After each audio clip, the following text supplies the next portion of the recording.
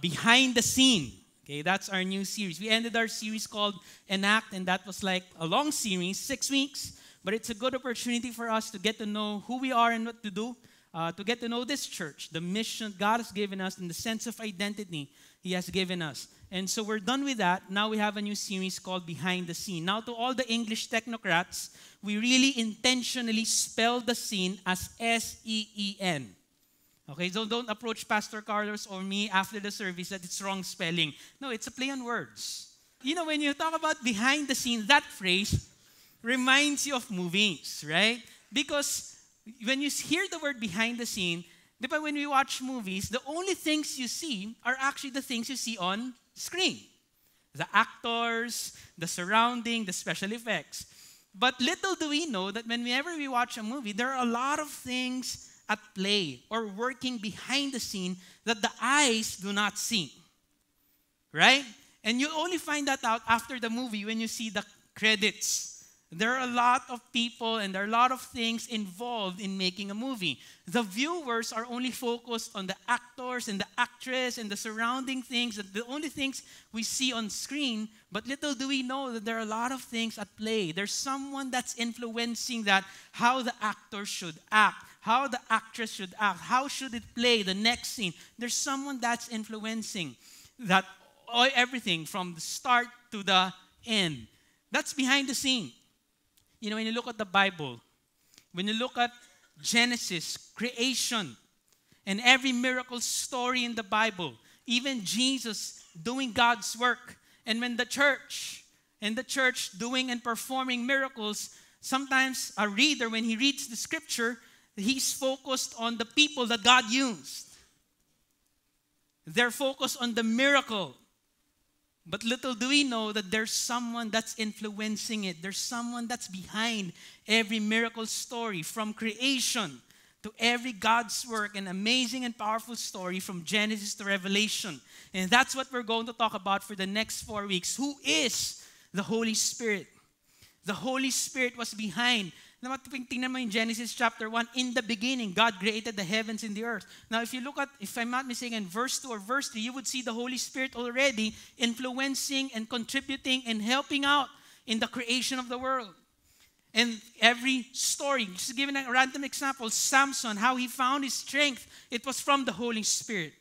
The people that God used to design the temple, it was influenced by the Holy Spirit. So pag makikita mo in the scripture, the Holy Spirit is involved. But we can say He was behind the scene. He's not actually mentioned every time when there's a great miracle that takes place in the scripture. But you would see the Holy Spirit, the third person of the Holy Trinity, is part of God's work from Genesis to Revelation. Even Jesus, before He did miracles and a lot of miracles and ministered to people, He was filled with the Holy Spirit. When He left the responsibility to the church of planting churches in different nations and going and make disciples of all nations, the Holy Spirit was behind that. And that's what we're going to talk about for the next 4 weeks. Who is the Holy Spirit? It reminds you of the Holy Trinity. God the Father, God the Son, and God the Holy Spirit. Here in this church, we believe that there are 3 persons in one God. We believe that God the Father, God the Son, they are 3 in one essence in God. And I want us just to establish that foundation tonight as we talk about it for the next 3 Sundays. Who is the Holy Spirit? And why do we need to talk about the Holy Spirit? Why do we need to understand His role in our lives? And why do we need to depend on Him each and every day? You know why? This is the premise. Because every work of God requires supernatural power. Every work of God requires supernatural power. My point is this: when there are things that God is asking you to do this coming week, you cannot do it apart from His power. Amen. Give you an example. How can you convince an atheist to believe in Jesus and to put his or her faith in Jesus? How can you convince him? How can that happen? How can an atheist have a change of heart and be convinced that there is really a God and I will walk with Jesus starting today? How can that happen? How can that become a reality? Well, let me tell you, knowledge and eloquence will not suffice. It would take the Spirit's work to touch the heart of that atheist. and for that person to surrender his or her life to Jesus. Look at the person beside you. Tingnan mo. Magbabago yan in Tagalog. That person can change only with the help of the Holy Spirit. Helping someone who is struggling, who wants to be discipled but struggling with addictions. How can that person be freed and overcome addictions? By your words? Your love is not enough. You bringing him to church is not enough. It would take the Holy Spirit to touch that person, to flow in and through you and touch that person. When you speak the word of God, it changes that person. It turns around that person. That's the Holy Spirit's job. When we plant churches, and we talked about in NAC, when we plant churches in restricted and closed nations, how could that be possible? Having enough money will not suffice. Having enough money will not suffice. It's the Holy Spirit that can open nations, that can open someone who's stubborn and who's far away from God, and can draw him, convict him, and start to put his or her faith in Jesus. When Pastor Paulo, I'm just giving you different examples that the importance of the power of the Holy Spirit. When Pastor Paulo preaches here every Sunday night, and when you bring someone along, maybe he or she it's her first time here. It's not Pastor Paulo's charisma. It's not the lights or the air condition that can save the person. How many of you believe it's the Holy Spirit's job to convict that person? We can expect and encounter changed lives every time the Holy Spirit's power is flowing in and through the church and into that person's life. Every work of God requires supernatural power. When you have a burden, sino dito may burden of reaching out to your office mates, to your business partners, to your classmates, to the people you know, when God is giving a burden to reach out to them. It's not just your words and your good looks that can save a person. Although, thank God for good looks, right? But that will not suffice. It's the Spirit of God. That's why we believe. And we have worship night and we have Thursday night prayer meetings every month. And we pray for that because we're depending on the power of the Holy Spirit. In Acts 1:8, it says, you will receive. Jesus was talking to his disciples. Here in this story, Jesus was about to ascend to heaven. And he's leaving the responsibility of changing the world to his disciples. And so the disciples, seeing Jesus alive again, resurrected from the dead after 3 days, of course, kung ikaw si Peter or yung disciples ni Jesus, excited ka. Buhay to. Buhay. I'm ready to preach the word. I'm ready to share the gospel to people. We're ready to change the world. So excitement is there. The zeal is there. But Jesus said, in short, you will receive power and the Holy Spirit comes upon you, and you will be my witnesses in Jerusalem, in all Judea and Samaria, and to the ends of the earth. What Jesus was actually saying, do not minister first. Excitement is not enough. That excitement can wane down. But I want you cannot minister. In short, what Jesus is saying, you cannot minister and you cannot share the gospel, you cannot change the world if it's based on human strength. Wait, that's what he was saying. Wait, because I will send the Holy Spirit to you, and when you receive it, there's power. Alam niyo yung word na power dito, mga kapatid? When you look at the power, in Greek, it's dunamis. You know what dunamis is? It's the root word of dynamite. Alam niyo ba yung dynamite? Sa pag nanood kayong cartoons, di ba may TNT? Yung kailangan ko pa i-describe sa inyo, no? Di ba that explosion, that powerful explosion, that's what it's referring to. When the Holy Spirit comes upon you, there's power. I don't know, what do I mean? Do you have to shout? Do you have to yell whenever you share the word? No, it's not. The power that can change one's heart. The power that can change an impossible situation. That's what you mean when in the power and to make things happen beyond your comprehension and your imagination. That's the power that the Holy Spirit is offering to us. That's why it's different. When you talk about Christianity, it's not about eloquence, just like what Apostle Paul said. It's not about eloquence. It's not about charisma. It's not about a certain person, but it's the power of the Spirit moving in and through us. Every work of God requires supernatural strength. That's why we need to depend on the Holy Spirit each and every day.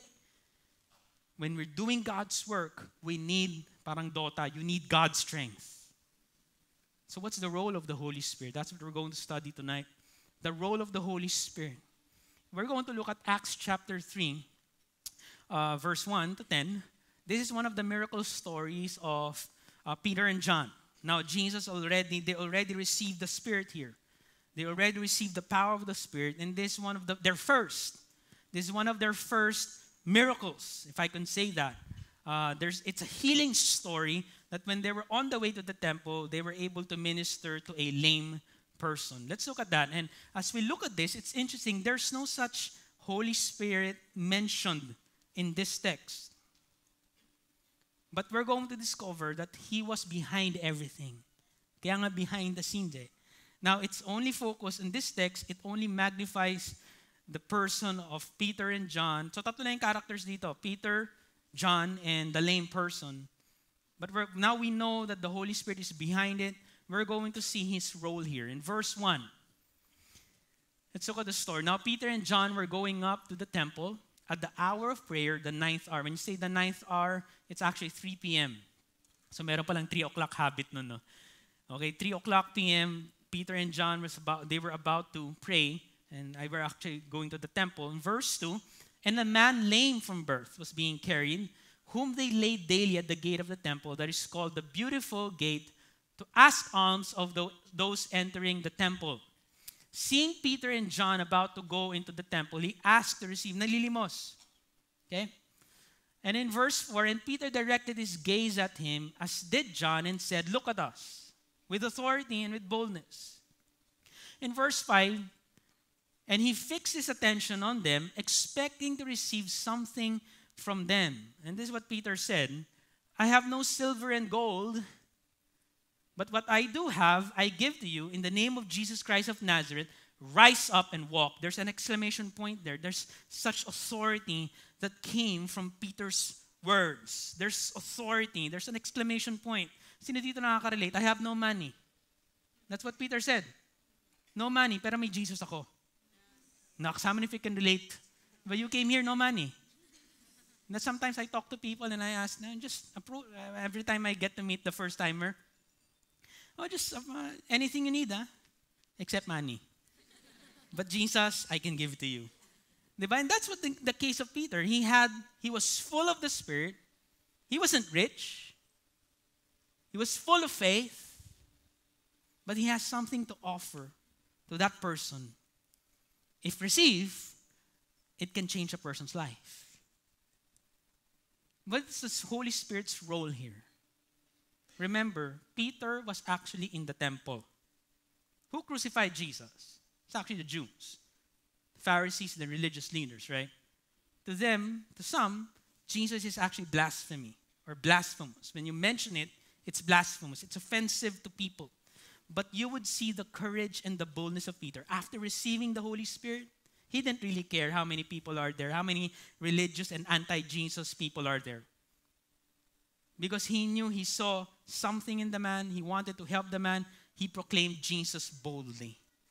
In the name of Jesus. And there's an exclamation point. So wala pang mic nun.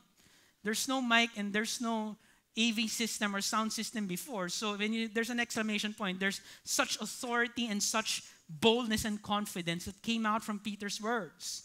In the name of Jesus, walk. He did not care whether a lot of Jews in that temple, religious Jews, heard the name Jesus. He did not care. But he had such boldness. And you would see the role of the Holy Spirit here, because he received the Spirit a few chapters before here. You would see that the Holy Spirit gave Peter the boldness to proclaim Him or to proclaim the name of Jesus. That's one of the roles of the Holy Spirit. When you receive the Holy Spirit as a Christian, it gives you the boldness to stand up for Him. Stand up for Jesus. My question to us is this: when was the last time you shared Jesus boldly to your office mates?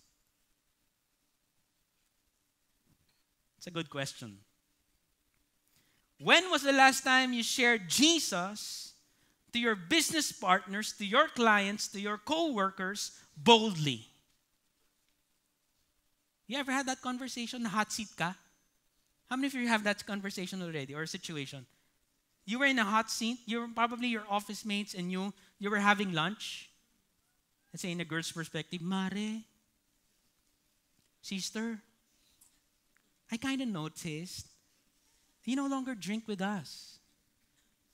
You no longer say bad words. You no longer entertain green jokes. What's changed? What's up with you? So let's say 10 people are there on the table. They were asking you, di ba your hot seat ka eh? They noticed the change and they asked you, what's something new? Ano ba? Ano ba nagbago sa'yo? Kailangan ba ng tulong? Di ba? Are you okay mentally? Ano ba? What's wrong? May kulto ka bang sinalihan? Di ba yung mga ganong tanong? Those kinds of questions. Di ba?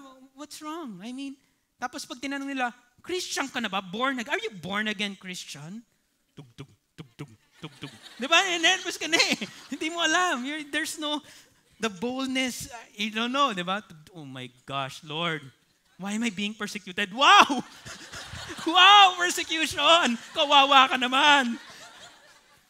Diba? Why are you allowing me to go through this trial? Tug, tug, tug, tug. What will you say?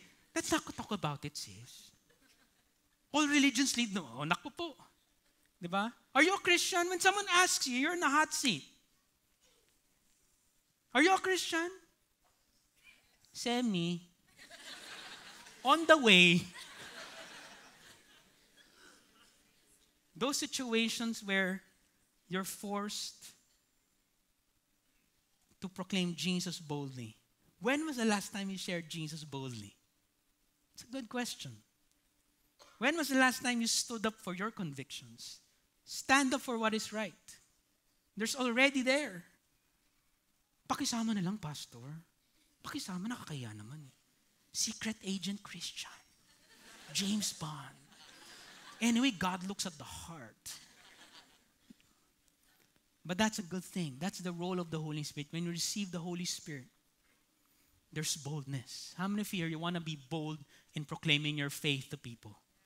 Now, I'm not talking about foolishness, right? Now, when you walk along market, repent! I'm not talking about that, right? You talk to all the customers, repent! You'll go to hell, every one of you! You can do that. I'm not talking about that. But when was the last time you shared your testimonies boldly? Napapatawa lang ako. Parang hindi tayo masyadong seryoso. But it's the Holy Spirit's job. Remember Peter's background? Of course, Peter is actually zealous, right? Sometimes impulsive. That's the background of Peter. But remember Peter, at the point where there was already a pressure cooker, yun ang tawag natin, the pressure cooker situation where he was asked, are you a follower of Jesus, right? I mean, he actually chickened out. Well, that's a good question. When was the last time we chickened out? We denied Jesus. Because that's the background of Peter. He denied Jesus 3 times. But you know, that's the good thing after the resurrection and received the Holy Spirit. When he received the Holy Spirit, you know what happened to Peter? From a person who denied Jesus, he proclaimed Jesus to 3,000. Wow, that's a good turnaround. Some of you, I sense now, this is not part of my notes, some of you, I sense, you've chickened out a lot of times. You ran away from that conversation a lot of times. But I'm telling you tonight, as you receive the Holy Spirit, there's going to be fresh boldness. There's going to be fresh boldness and confidence. You're not going to be intimidated. Whether you're talking to the richest person out there or to the poorest person, there's confidence and boldness that will come. Flow, the Holy Spirit flowing in and through you, and you'll be able to proclaim Jesus in a bold way. You can turn that around, but it takes supernatural power. Let's continue on in verse 7. And so that's what Peter proclaimed. Actually, John was just standing. It was actually Peter. He proclaimed the name of Jesus to that person who was lame. What happened? He took him by the right hand and raised him up, and immediately his feet and ankles were made strong. He was healed. The lame person from who was lame from birth, got healed. You know the second thing the Holy Spirit does? He's behind the scenes. He doesn't just give boldness to us when we proclaim Jesus, but the second one is He empowers us to do the impossible. How impossible the situation of the lame person? Well, very impossible. Well, you would see in the next chapter, the lame person was actually 40 years already lame. So tumatambay lang sa temple yan. Hopeless. The lame person situation and his physical condition, we can say he's unhealed for 40 years. It's been a long time now. If I've been suffering for 40 years, I could have given up. You could have given up. Baka some of you, 10 years lang, give up ka na eh. Kunin mo na ako, Lord. Get me na. There's no more purpose here. But you could have given up. 40 years the man was unhealed. Not only that, the man's situation was unchanged. He would consistently, every day, ask money. Money na lang. As if it can really change you. That was actually the wrong perspective when the lame person just thinking that money will help. Was unchanged. The man's spiritual condition, he doesn't know Jesus. He's unsaved. So daming unhealed. Situation is unchanged. Spiritual condition is far from God, unsaved. How many of you here, you know a lot of people like that? Family reconciliation, it seems it's impossible. Healing, I think it's impossible. We've already seen different situations that sometimes it seemed impossible. But the good thing about it, when Peter uttered those words in the name of Jesus, with the authority that comes from Jesus and the power of the Holy Spirit flowing in and through him, there was actually breakthrough. You know how can breakthrough happen in our lives? How can breakthrough happen in our lives? Whatever situation you're going through tonight, my brother or my sister, how can breakthrough happen? With the Spirit of God. Not by power, not by might, but by my Spirit, says the Lord. The Holy Spirit empowers us to do the impossible. What are the things that God is asking you to do? Maybe this week or in the season of your life. That sometimes it's difficult. Parang sinabi mo, Lord, send him, not me. Diba? Parang sinabi ni Isaiah, Lord, here am I, send me. But you can't say that. No, send the person beside me. He can do it better. You know, sometimes we run away from the responsibilities and the calling of God because it seems impossible. But that's what the Holy Spirit does to each one of us. He empowers us to do the impossible. In this case, it's actually healing. Verse 8.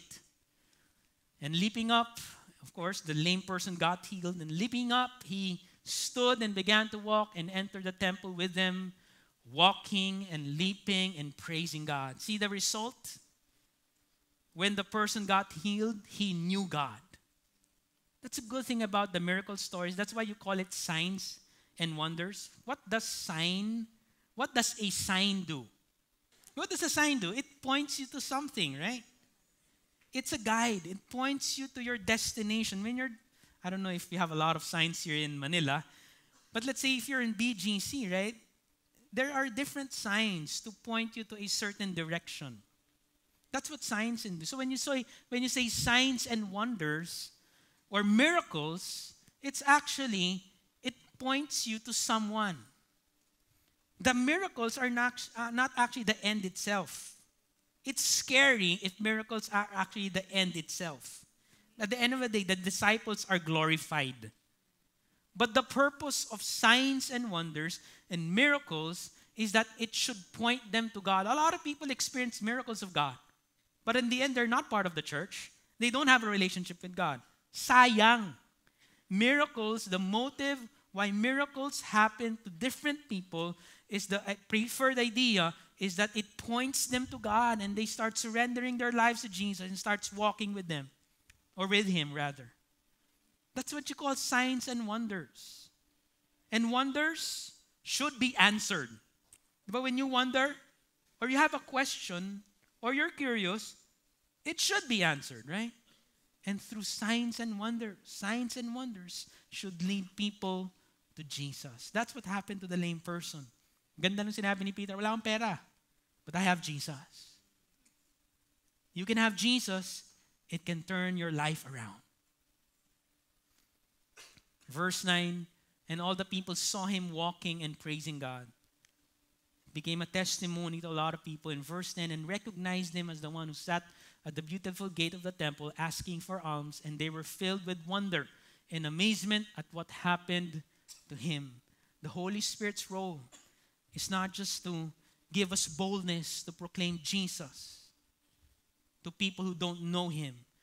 The Holy Spirit's role is not just to empower us to do the impossible so that healing and miracle, impossible things can happen through us. It's not just that.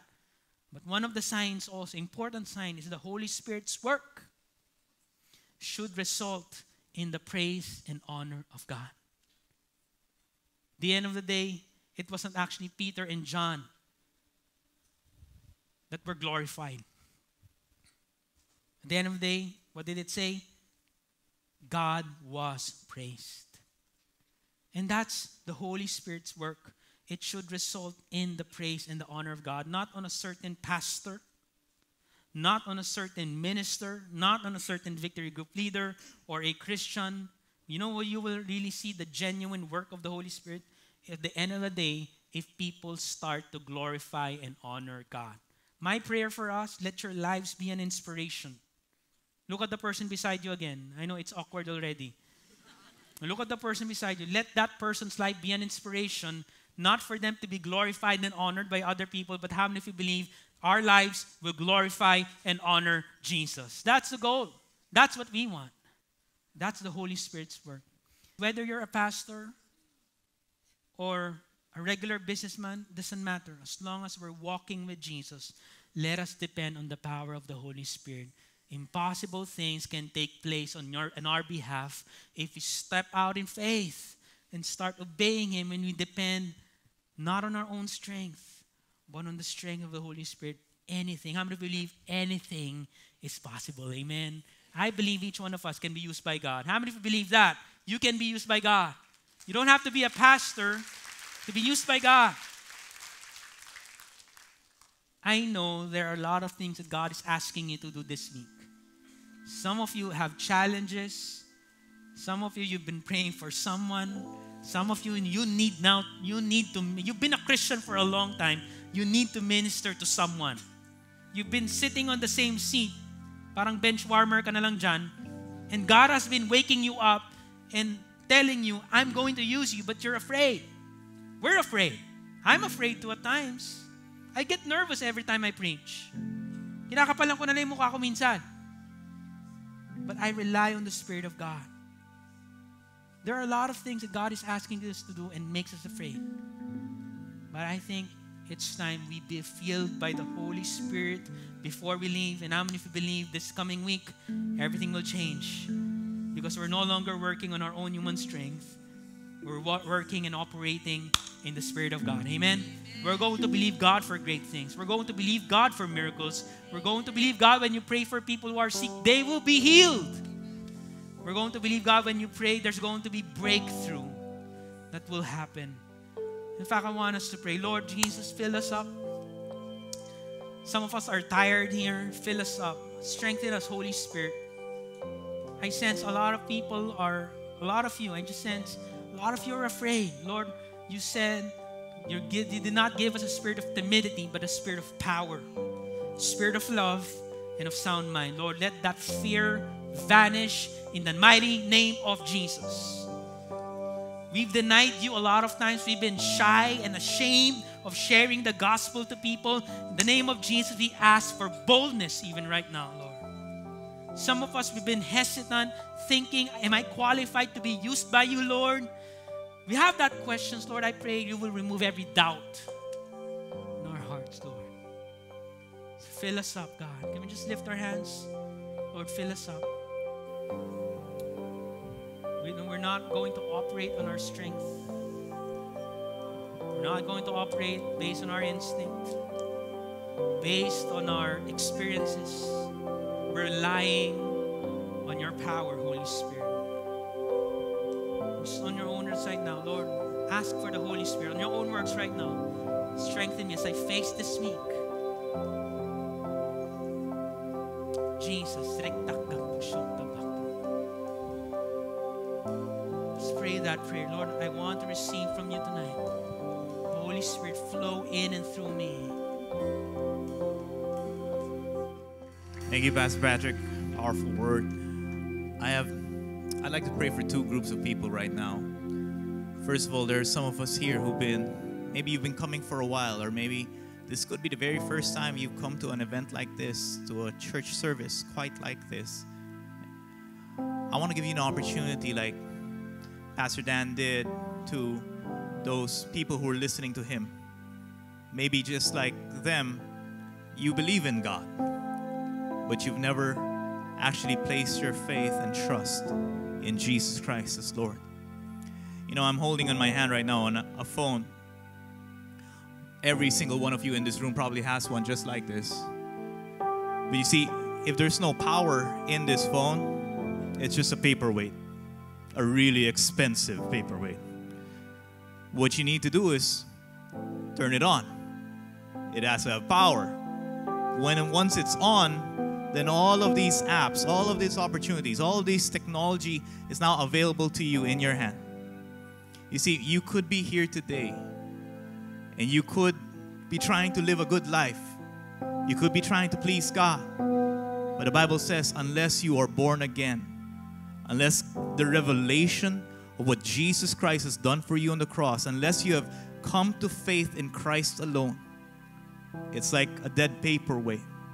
But in Christ, if you come to faith in Christ, God turns something on inside of you. You are born again. I believe there's some of you here, before I even pray for the Holy Spirit to come in power in your life, I believe some of you need to come to a saving knowledge of the Lord Jesus Christ. Can you just take a moment and bow your heads here? If you're here and you say, I fear God, but I know I do not have a personal relationship with the Lord Jesus Christ. If you're here today and you sense God turning something on in your soul, He's saying, I want you to follow me and live for me. If you're here, could you just take a moment, lift up your hands, and I'm going to lead you in a quick prayer. That's you. All right. I see your hand. I see your hand. All right. If you're praying this prayer, just lift up your hand with me. And this is just between you and God right now, but pray this prayer with me. You say, Lord Jesus, I recognize, I know about you, but I do not have a personal relationship with you.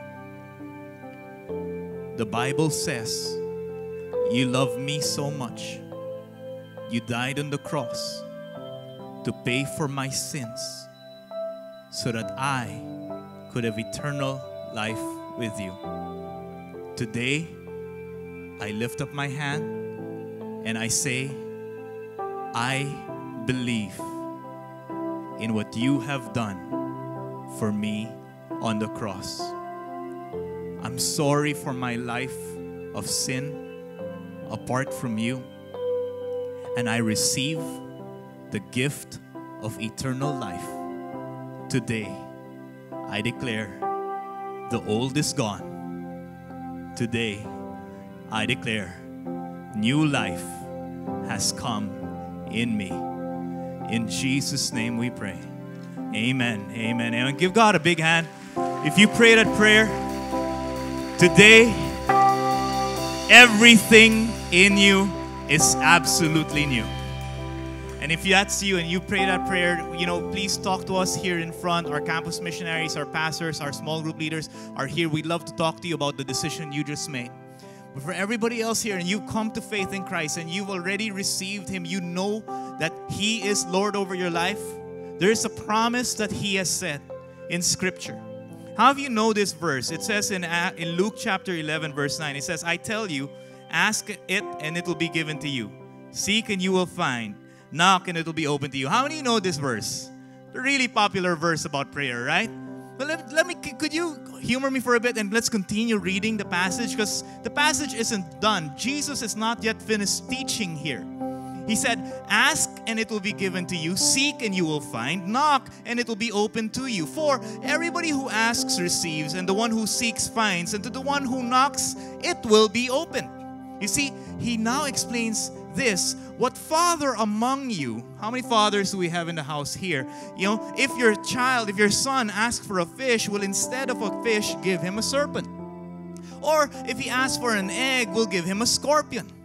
He's saying here, if you who are normal dads your children ask you for something, won't you try to do and give what they asked?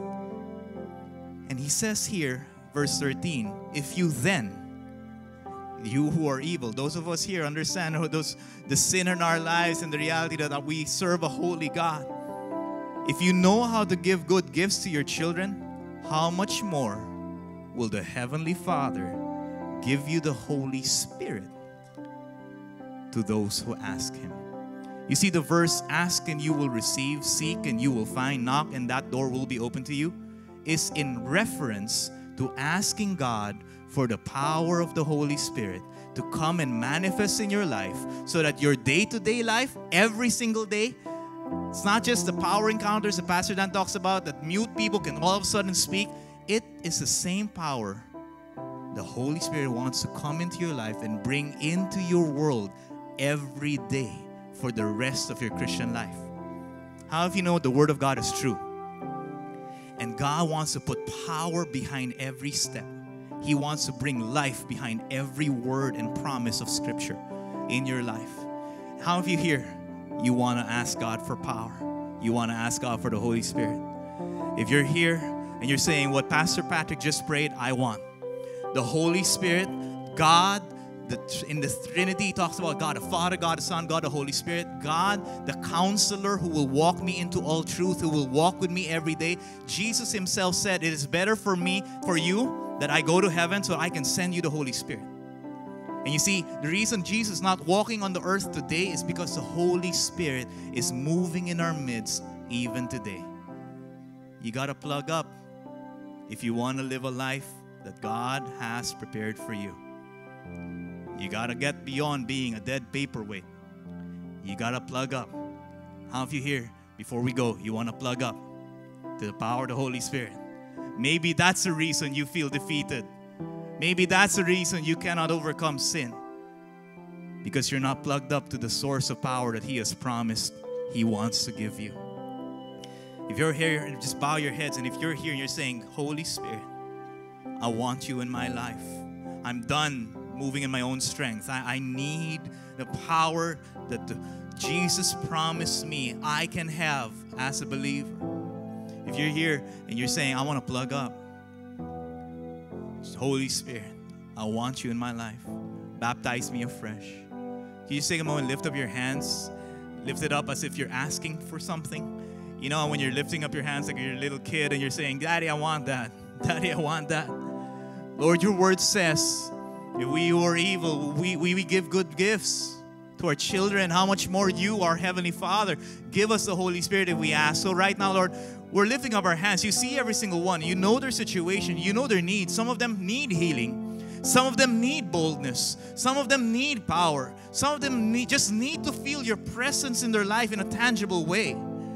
Lord, I pray, as they lift up our hands, we ask, Holy Spirit, come.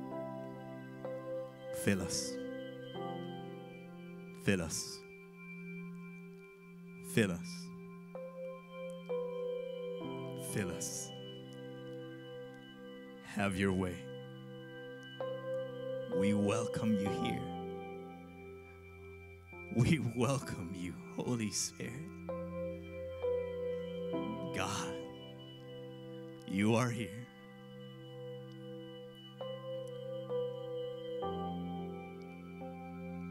There you go. Lord, even now, I just sense you pushing away worry. Oh, you sense that? Lord, some people walked in here with absolute burdens, and right now I just sense a laying down of burdens. It's something they can't even comprehend. Lord, you are taking away their burdens right now. You're showing them, this is my yoke. Holy Spirit, just begin to yoke yourself afresh on their lives. There you go. Oh, we receive this. Just can you say this with me? Lord, I receive the Holy Spirit afresh. In Jesus' name we pray. Amen, amen, amen. Give God a big round of applause.